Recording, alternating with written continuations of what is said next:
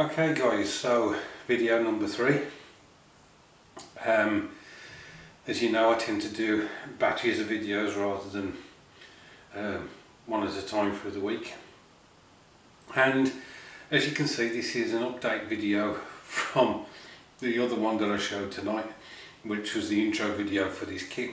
But as I say, that was shot a week ago and I just didn't get a chance to load it up. So this is progress so far on HMS Victorious. It's a fun kit in that, how can I put it?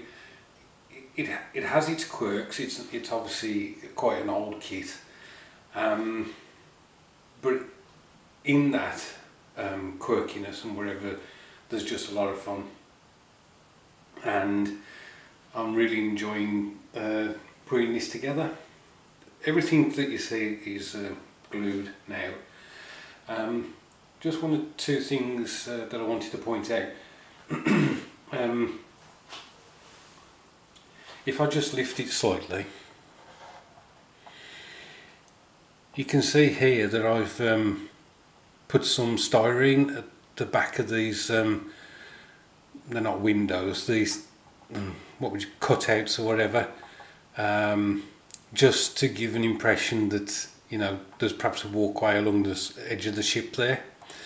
And I did exactly the same on the rear. I'll just bring it over a bit, where I put styrene around there to make it look like there was a bulkhead behind this section. But looking at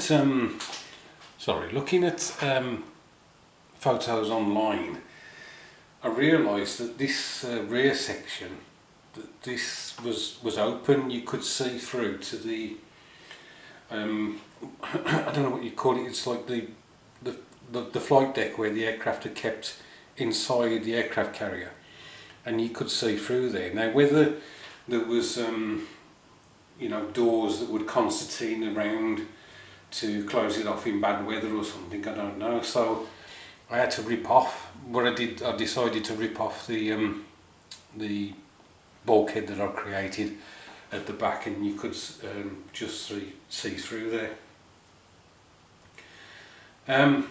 Apart from that, this has just been built out of the box. Some fill has been required here and there. As I say, it's quite an old kit. I'm hoping that fitting this section here and here, there won't be an issue with fitting anti-aircraft guns or whatever, and cranes and so on, that they will slot into those holes and there won't be any obstruction, because obviously I've fitted the flight deck on now, and you know, whether you needed to put these little items on first then put the flight deck on, I don't know. We will see, and I don't think there'll be much of a problem getting around that.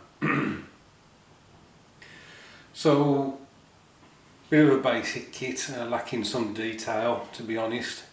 What I don't like, I don't know whether you can spot it on the camera, I will show you.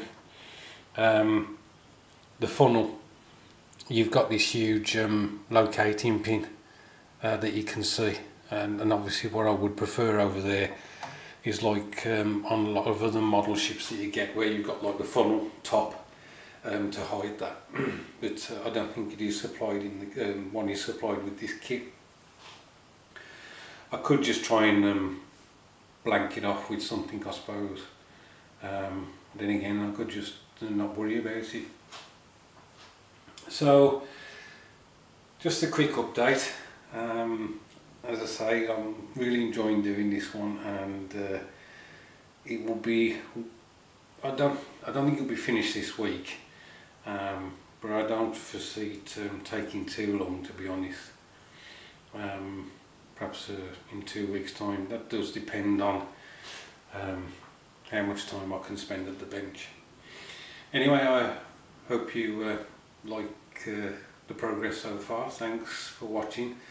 I have reached 800 subscribers, which is a bit of a shock, although it's 801, and we all know that we could, you know, you can quite easily lose 5 or 6 subscribers overnight. So But thanks guys for supporting me. Thank you to my new subscribers as always. Thank you to the old hands who have been with me for several years now. I do appreciate it.